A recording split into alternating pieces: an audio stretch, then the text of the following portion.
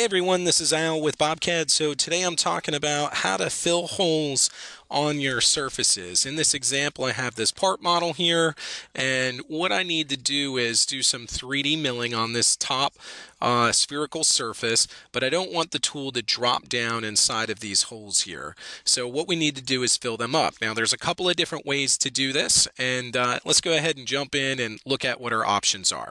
Okay, so the first option, if you've drawn the part inside of BobCAD, okay, there's a very useful tool that we have with the CAD history tree where you can come in and suppress features. When you suppress features, they go away. So this way we're able to remove the holes, do our surface machining, and then once we're done, we can come back and unsuppress our feature and build it back up. And that way we still have that within the CAD history tree. So that's one option if you've drawn inside of BobCAD. Now, if you've imported the file, which is common as well, you may want to fill or plug these surfaces. So let's look at another option. One of the options you can do is you can go to Utilities, Stitching, Unstitched Solid to Surfaces. Okay, so what that does is it breaks the model down into all the individual surfaces, and then from there you can go to Surfaces and Untrimmed Surface. And what this will do is bring that surface back to its original state before the holes were trimmed away. And you can see how now we filled in those holes, and it's done a really good job of that. We can also undo it to bring it back, and then that way we can continue on with our process. So that's another option for you. Sometimes you're dealing with more complex surfaces, and you may need an additional option because when you untrim a surface, it may create problems for you in other areas of the part. So that's where we're going to look at generating a surface to fill in these areas. So the way that we do that is we'll create a new layer and make it active. Then we'll go to Utilities, Extract Edges, Single. And what I'm going to do is select on this, this one here, and I'll hit my space bar to lock it in. And what that's done is it's given me a spline curve for that that hole. And when I select it, you can see that it's a single entity. Okay, so the first thing I want to do after I've created the wireframe is I want to divide it into two pieces. Okay, so now we have a top side and we have a bottom side. And then the next thing that I'm going to do is I'm going to generate a surface on here. And this is where it's a little confusing. How do I generate a surface for this particular area?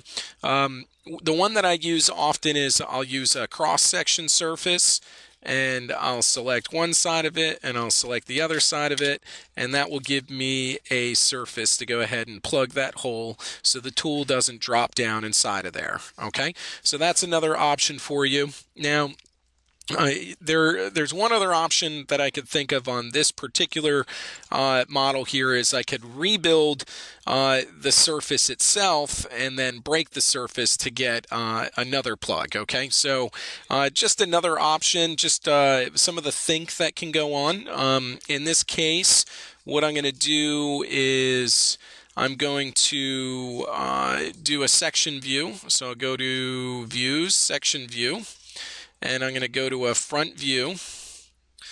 Okay, now I'm not getting my wireframe for that view, so I'm going to go to a side view. From the side view, I am able to get a cross section, which is good, so I'll go ahead and generate my wireframe. I'll turn off the solid. Okay, so now this gives me the profile of this part. So what I'm going to do from there is I'm going to generate a new surface. So I'm going to join from here to here, and then from here to here. All right, so this gives me this curve here. So what I want to do is go to a side view. I'm going to create another layer to separate out my surfaces. I'll do Surface, Revolve Surface, Pick Axis. This is 360. I'll select this edge here, and then that edge there. So that now what I've done here is I've created a surface, the same surface, and that way it's plugging up those holes. Now I may not want to have a surface on top of a surface like that.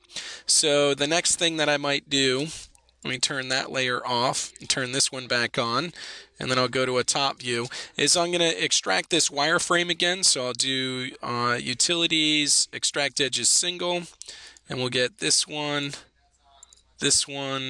and that one there.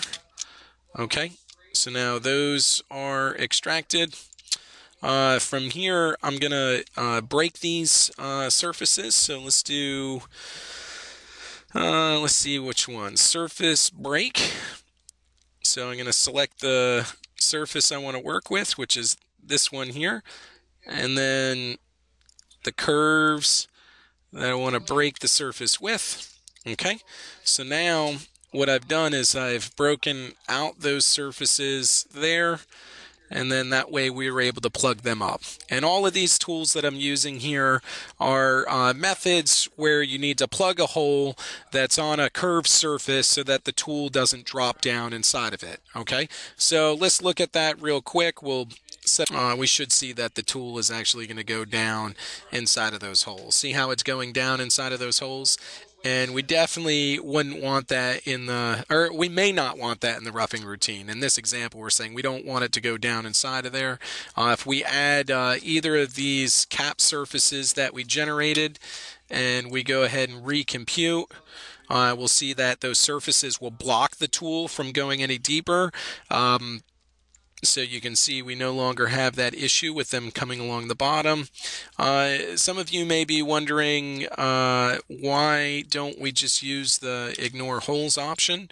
And that is an option that we have. You can go to ignore holes, and depending on how those holes were generated, sometimes the software will ignore those holes.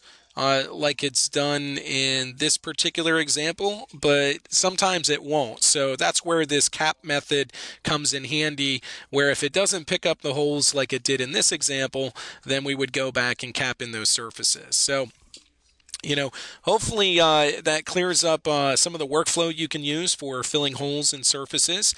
If you have any questions, comments, or feedback, please reply back to the Facebook, the YouTube, or whatever thread this video may be posted in. If you like the video, let's get a thumbs up. And if you have any comments, please comment below.